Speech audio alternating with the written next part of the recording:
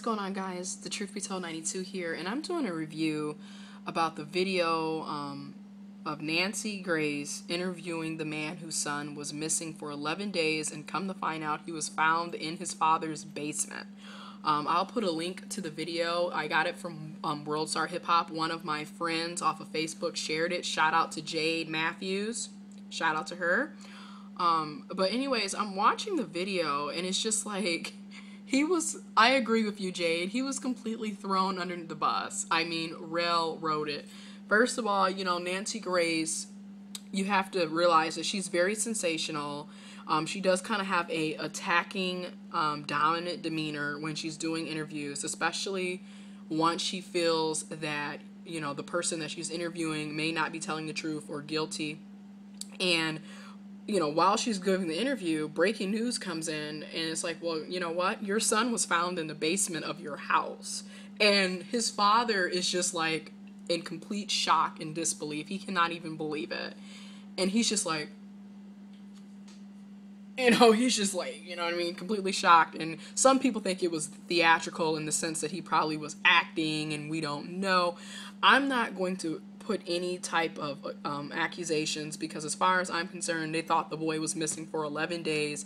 Is it a shocker that he was found in the his father's basement? Yes, it is strange. But as the father stated in the interview, the FBI had did a complete search of his house. Police did a complete search of his house. His wife and he did a complete search of his house. And I'm thinking, if the FBI and the police did a search of the house, they would have ran into that 12-year-old boy by then, okay? So for him to be missing for 11 days and to just reappear in the basement, that was kind of strange. Like, you have to admit, it was weird.